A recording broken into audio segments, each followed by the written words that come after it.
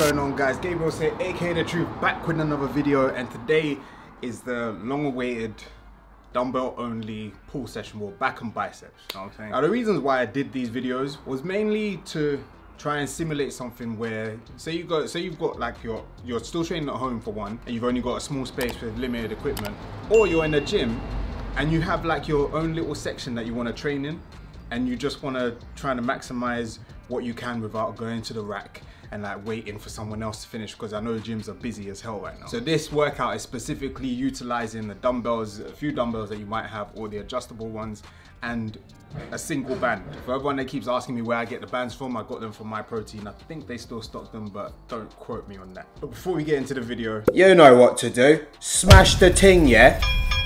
So as you know, you probably would have seen the trend by now, is I like to start each workout with like a primer.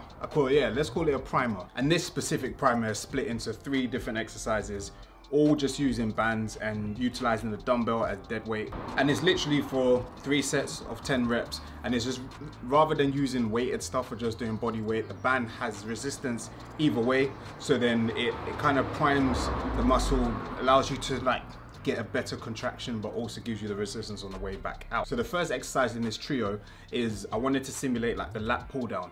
And I didn't want to use a rack, because if you've got your own specific space in the gym, or you're in a room in your house that doesn't have a pull-up bar, not everyone has somewhere to put a pull-up bar. So I wanted to simulate this without using a pull-up bar. Second one in this trio, flip over, and you're basically seated like a seated row, and you're going for that kind of like V-grip position like that, and just pulling it in.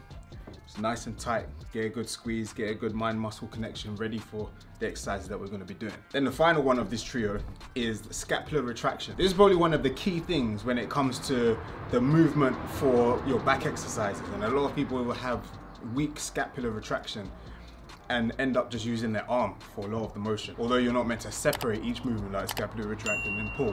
It's meant to be one fluid motion, but the scapular retraction is a key fundamental piece of most back exercises. Okay, then we move on to exercise number 1, which, first time I did these, I was shocked, because my dumbbells go up to 30 kilos, right? So I was thinking, how can I make this harder, because it's not the heaviest weight I've shifted on a Deadstop row.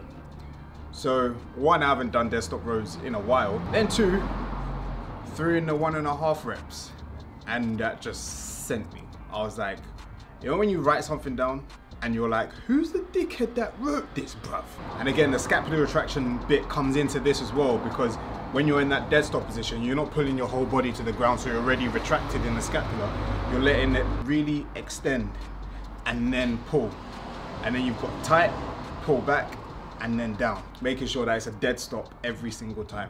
All the sets and reps are on the screen. I've also written the full workout in the description box, so if you want to go down, screenshot, do whatever you like. Now for exercise number 2, I wanted to do pullovers, but I didn't want to do, I like the resistance that the band gives. It gives that kind of simulation of cable work, because you've got the resistance coming up and you've got the resistance coming down, and it adds another level of control in certain movements. And I wanted to add this to the pullovers. So what I did, like I did with the lat pull down warm up, used that system, so it's wrapped around the dumbbell, and then looped it around the dumbbell that I'm going to be holding, and use that, so it allowed me to get a bit further forward, because with this exercise, gravity is what really does the job, like as well as the weight, but you know, equations and shit, gravity and the weight. So when it gets to a certain point and it gets to the top, there's no real tension on any of the muscles. So that's why I thought maybe adding the band then allows it just like the machine does. So that's the whole basis of that exercise. Then on to exercise number 3.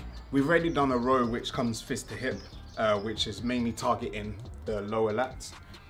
Wanted something to target the upper back and the, you know, a little bit of the rear delts and traps. So this one we're going with the upper back row. Same kind of position, so you want a flat back, but you're bringing it out a little bit wider to the side, still controlled and still having a slight angle in your arm, so it's not dead out at a right angle. The weights are going to be a little bit lighter, because you have that kind of like, there's a moment arm, which means that it's a bit harder on the shoulder joint to keep it stable, as opposed to when you're bringing it tight to your hip. So just be mindful of that, yeah, when you're picking your weight. And then we're gonna segue into the next exercise, which slots in nicely with what we've just done on the upper back, and that is the rear delt fly. So the main key for this is just making sure that your elbows are out. You're pulling from the elbows, you're not pulling from the hands, because then it just turns into another upper back exercise, which is not what we want to specifically target with this exercise. I feel like as I was talking, like my posture was just deteriorating. Straight back, come on. Just trained it, mate. Just before we move on to like the bicep, I call them finishers because you work a lot of your bicep when you're training back anyway. We're gonna hit the traps. And no, we're not gonna do standing big shrugs. We're gonna do kneeling. So now there's no jerking, there's no leg drive, it's just pure traps. Making sure that we're getting it nice, tight and high. We're pulling up and slightly back, so you want to target the entire trap. It's not just here, your trap goes all the way down the middle of your back as well.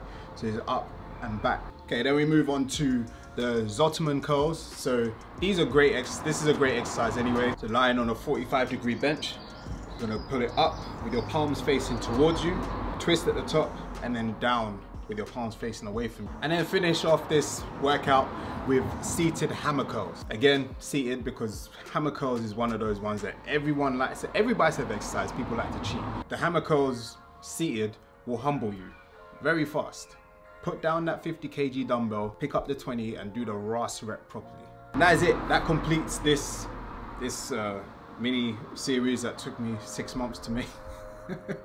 But I'm back with weekly videos. Yeah, let me know what you want me to make next. Leave it in the comments down below. I might create a PDF for this series of workouts so you can download and you can use it in the gym or at your home gym as you please. Thank you for your time, and I'll catch you guys on the next one. Peace. Oh yeah, and don't forget to like, comment, subscribe and share with like your grandma.